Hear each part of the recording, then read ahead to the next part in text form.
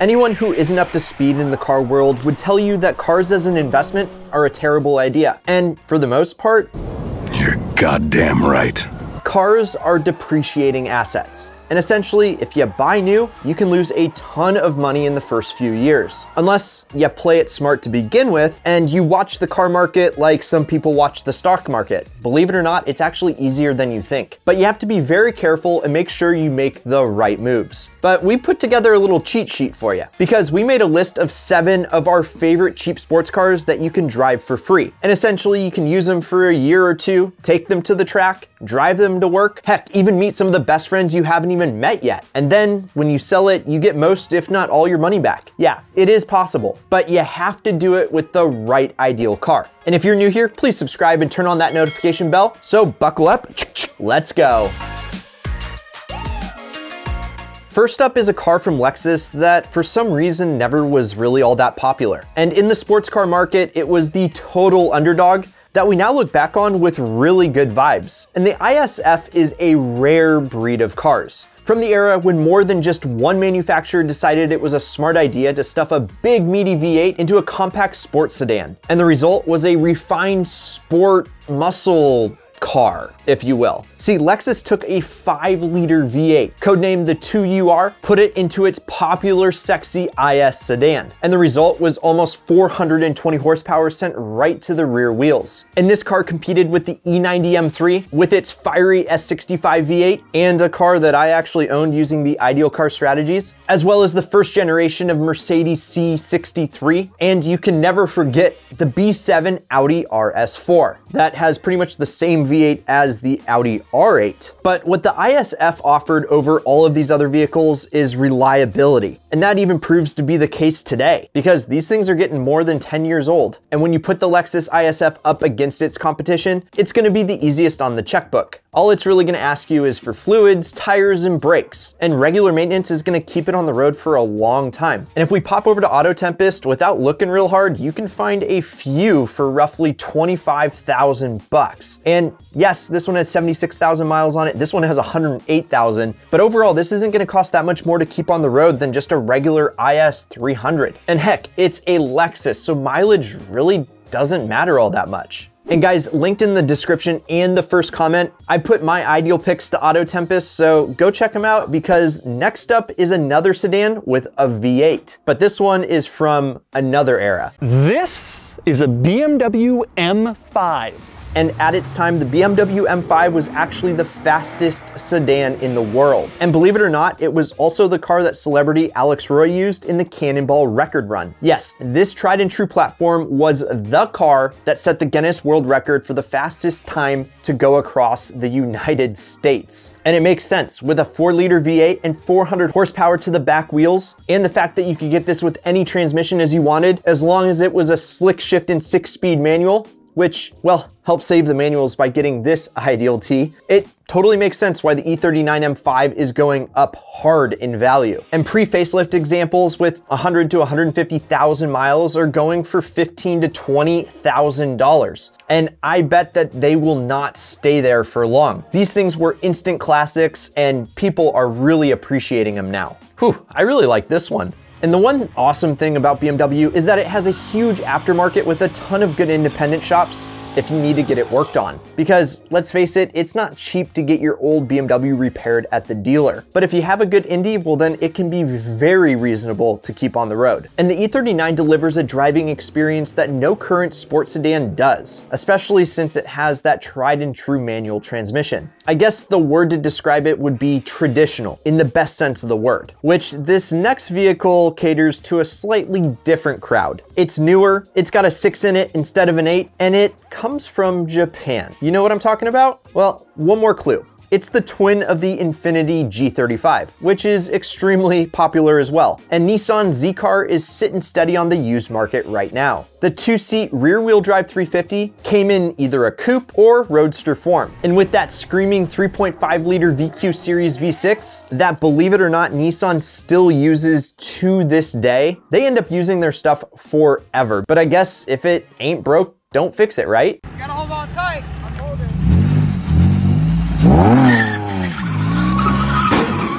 because the Z car puts out power in the 300 range, and it was built from around 2003 until the 370Z came out in 2008. And they made enough of them to be seriously popular. And while yes, it is slightly on the pudgy side from a weights perspective, the balance this platform has more than makes up for it. It is a seriously engaging track car. And while some years with the rev-up engine had to deal with oil consumption issues, the 350 was pretty much bulletproof. And yes, the bottom of the barrel 350Zs you can find for roughly 5,000 bucks, but we suggest finding one for under 10 grand and you are going to have a solid platform for whatever you want to do with the 350Z. But if you want to double your budget, for under 20 grand, you can find a very nice Nismo, which this one that just sold on Bring a Trailer for 20,750 bucks is absolutely stunning and definitely a vehicle you can follow in the ideal car strategies and one that you can drive for free or even make money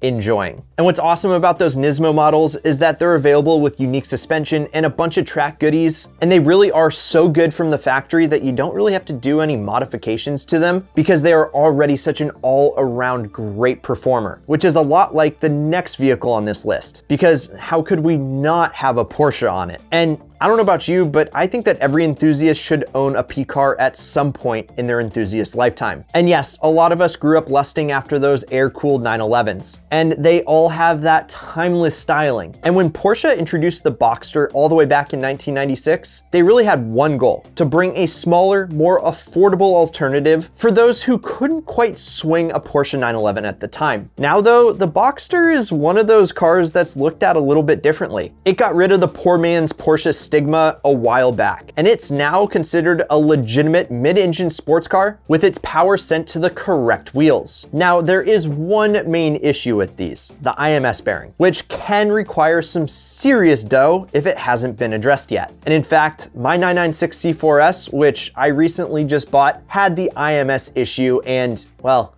it got a full new 4-liter engine in it, which luckily I didn't have to pay for it, the previous owner did, and I bought the car, including the new engine, for less than he paid just to have the engine rebuilt. Luckily, there's a simple and relatively inexpensive fix for the IMS issue. And most enthusiasts by now, since the Boxster is getting a little bit older, have addressed this issue. And really, those are the ones to buy, or if the IMS issue hasn't been done yet, it's something to negotiate into the purchase price and get it done right away for peace of mind. And guys, I can't begin to tell you how awesome of a value these first generation Boxsters are with the IMS, RMS issue taken care of. You can get them for under 5 grand, but really under 10 grand again is where you're looking for the most bang for buck.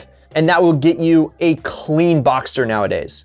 And because so many of these were sold, what I would suggest is that you go for the Boxster S, because it has the bigger engine, more power, a 6-speed manual transmission, and a little bit better suspension and brakes.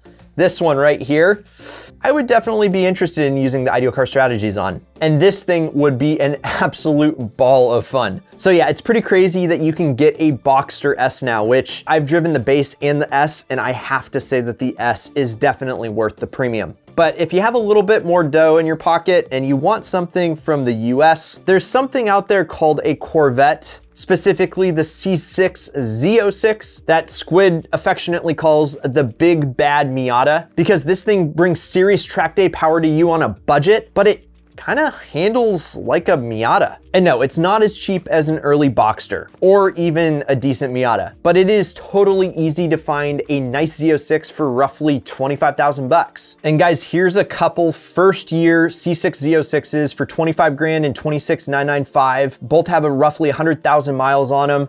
And honestly, that is an incredible value for what you get. 505 horsepower. It looks as fast as it actually is. And this one in yellow, come on, let's go. Yeah, 25 grand, it's a lot of money, but it's not a lot of money when you consider that you get a 7-liter V8, which is naturally aspirated. And like I said before, 505 horsepower.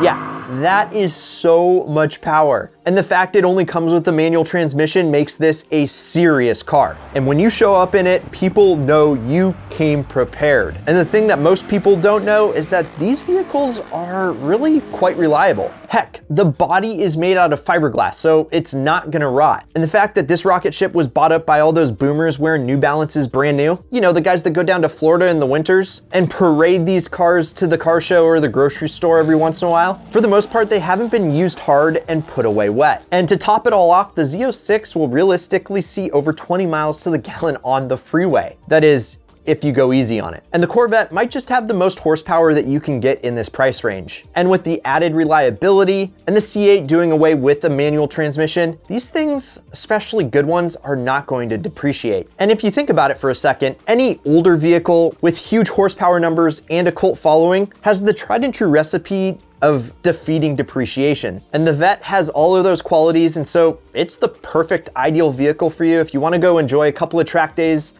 carve up a couple canyons, and then sell it in a year or two without losing any money on it. And before you go out and buy a C6 Z06, it's time to skip back across the pond and look at a two-seater convertible. Because this little guy, well, it's forced induced. And yes, there are literally millions of Miatas on the used market, and they're all in various states of disrepair. But not the Mazda Speed. See, this is the only Miata that Mazda sold with a turbo. Yeah, they bolted a small snail on the regular MX-5 engine. And while yes, I agree it's not as insane as the ones that are put out by our friends at Flying Miata, which those are so badass, the Mazda Speed Miata is still desirable and not likely to lose any value over the next couple of years. And here's the thing, the Mazda Speed version was only sold from 2004 to 2005. And believe it or not, their factory actually had a fire in 2005, and so just over 5,000 units made it out alive. And so there are a lot less Mazda Speeds on the road than Mazda had intended. And this little go-kart really makes you realize why Miata is always the answer. You hit 0 to 60 in 6.7 seconds, which is good, but not great. And if you're buying a Miata for speed, well,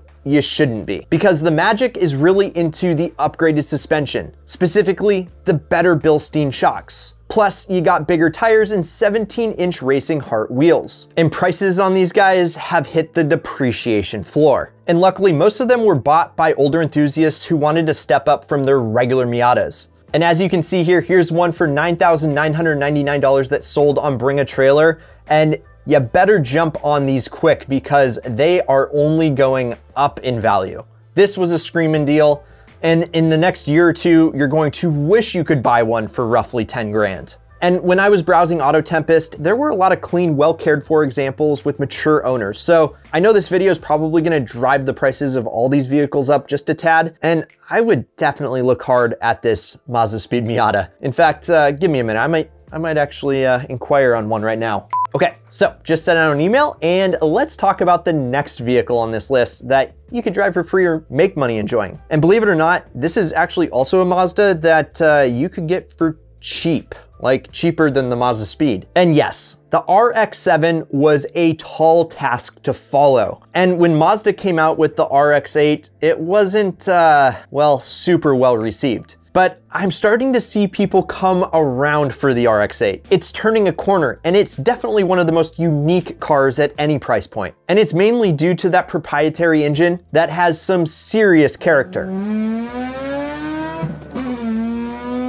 I mean, there are very few engines that you can drive on the road every single day that rev to 9,000 RPM and row your own gears with it. It is absolutely great to drive when it runs. And that little 1.3 liter rotary is a fun little unit, and looking for these cars, well, you can find them for less than $5,000 all day long. As you can see, under 5 grand, there are quite a few units. And the thing is, you gotta make sure you get a pre-purchase inspection on these because, well, they can hide a ton of gremlins if you're not careful. So definitely get a pre-purchase inspection, but for under 5 grand, this thing punches way above its weight. And that's because it is a serious Grand Tourer with excellent highway manners and sweet steering response. And yes, let's address that one problem because, well, it's the elephant in the room. They drink gas and oil like nobody's business. But the thing is, I think people are starting to realize that the RX-8 is one incredible car to own if you do your research and you take care of it. Heck, I have a friend that has one that's put over 150,000 miles on it without really any issues. And the value on these guys has really bottomed out as well, because mint cars are going for roughly 10,000 bucks. So grab one while you can, enjoy it, and sell it